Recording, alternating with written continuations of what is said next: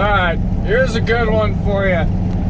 That other video I made on the car that was the Honda that was basically just dumped with no reason why they would park it like that.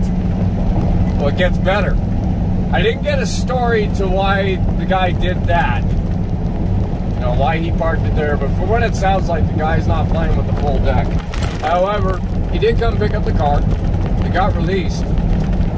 Now it's the 1st of May.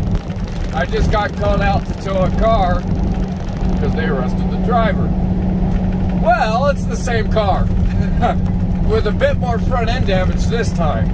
I don't know, he hit somebody or hit something, but yeah, small world. I've towed this car twice now in a week. This guy, whatever his deal is, just needs to stop doing whatever he's doing. But that's a twist to that story there for you.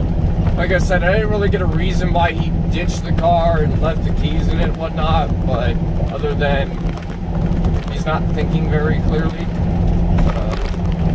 I don't want to get too much into detail, but yeah. So now to add to the story, the plot twist, he picked the car up and not even 5 days later gets himself in trouble again, and here I am towing the car again. I don't know. Some people are just what they are. I'm gonna guess he hit somebody with it this time because the front end's pretty crunchy, but either way, I figured I'd let y'all know. Chime in what you think. Have a great day. Be safe. Stay legal.